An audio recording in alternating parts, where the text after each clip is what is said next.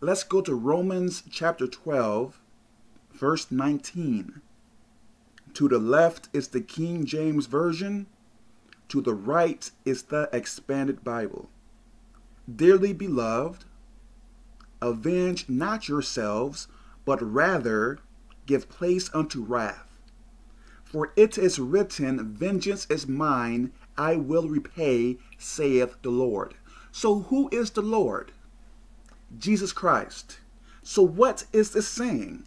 This is saying, if anyone is doing me wrong, if anyone is sinning against me, this is saying I don't have to worry about it. All I have to do is continue on being nice to that person, continue on, I guess you can say, serving that person, doing right by that person. And this is saying God is going to punish that person. Where you get yourself in trouble is if you seek out for revenge. It's if you pay back that person with the same sin that person have sinned against you with. So you may say, well, Kevin, if I don't punish that person will continue to believe that it is okay for them to continue on treating me in this manner. So I must do something bad to them. I must curse them out. I must act evil toward them. So this is going to show to that person and other people that I am a person that doesn't play any games. No, that is wrong. That is wrong. When you live for God,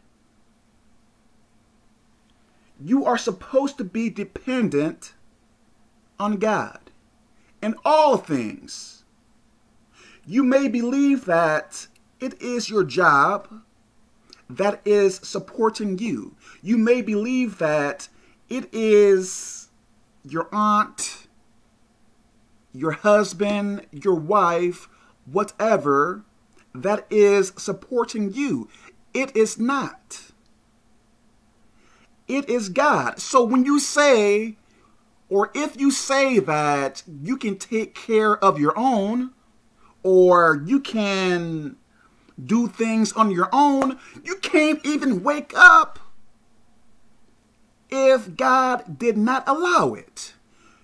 You would not be able to walk or talk if God did not allow it. So it is crazy to say that, well, Kevin, I should not have to depend on God so much, but you do anyway.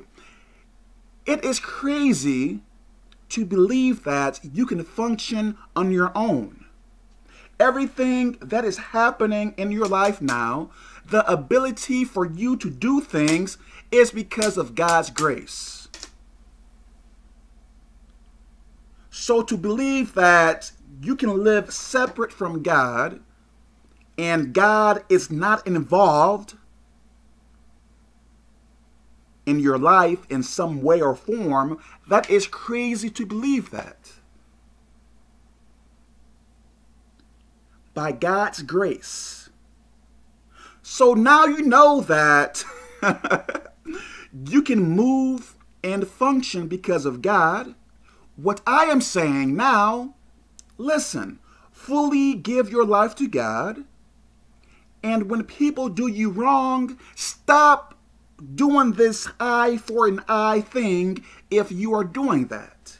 Because that is going to get you in much more trouble. What is going to happen, God is going to punish the person that is sinning against you, and he is going to punish you for attacking that person back in some way or form.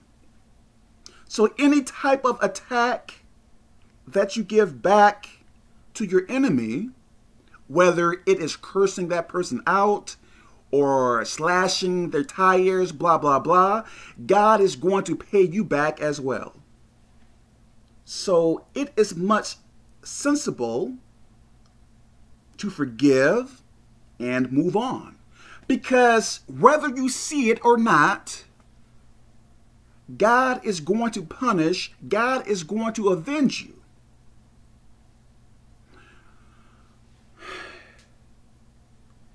I believe this. When it comes down to God, I believe people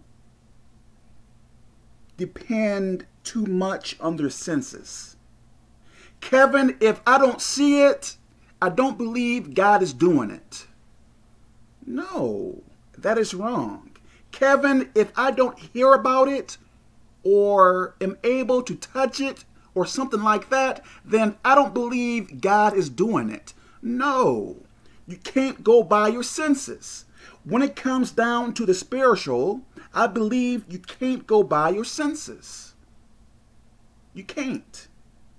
Just because you can't see it, touch it, smell it, or whatever else, doesn't mean it is not there or it is not happening. Let me stop here. God bless you.